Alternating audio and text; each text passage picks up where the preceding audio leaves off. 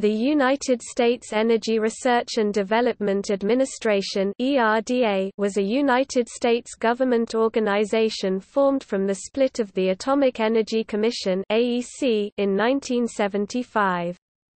It assumed the functions of the AEC not assumed by the Nuclear Regulatory Commission.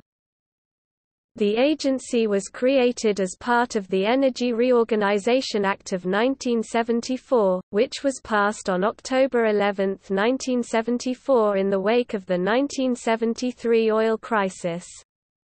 The Act split the Atomic Energy Commission into two new agencies. The Nuclear Regulatory Commission would regulate the commercial nuclear power industry, while the ERDA would manage the energy research and development, nuclear weapons, and naval reactors programs. The Energy Research and Development Administration was activated on January 19, 1975.